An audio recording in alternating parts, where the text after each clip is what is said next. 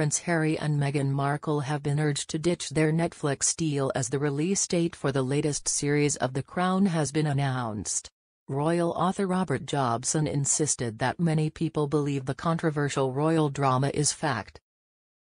Mr. Jobson warned that the fifth series of The Crown will cause untold damage to the new King and Queen consort. The royal expert urged the Duke of Sussex to show some loyalty to your country, tweeting, "How can Harry and Meghan carry on with this Netflix deal? There are many who believe this fiction is fact. It will cause untold damage to our King and Queen consort around the world early in his reign. Are H&M really that hard up? Come of age, show some loyalty to your country."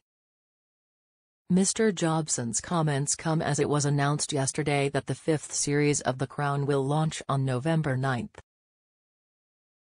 The royal drama has previously sparked controversy with calls for the streaming giant to add a disclaimer to the beginning of episodes making clear it is a work of fiction.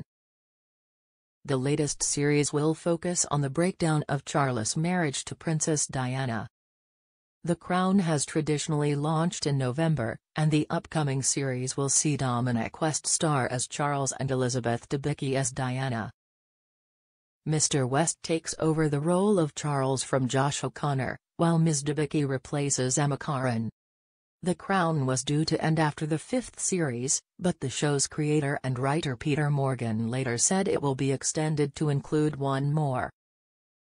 Filming on the sixth series of The Crown was halted following the death of the late Queen and was also suspended on the day of the funeral.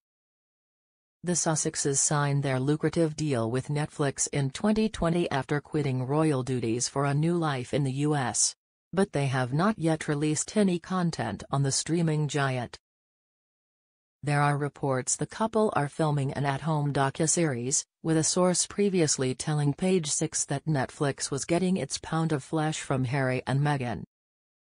The Duke is working on the documentary series Heart of Invictus, which focuses on his Invictus Games. Earlier this year, it emerged Meghan's animated series Pearl had been dropped by the streaming giant. At the time, Netflix said Archul Productions remains a valued partner and they are continuing to work together on a number of projects. It came after Netflix lost 200,000 users over the first 3 months of 2022, falling well short of predictions it would add 2.5 million subscribers.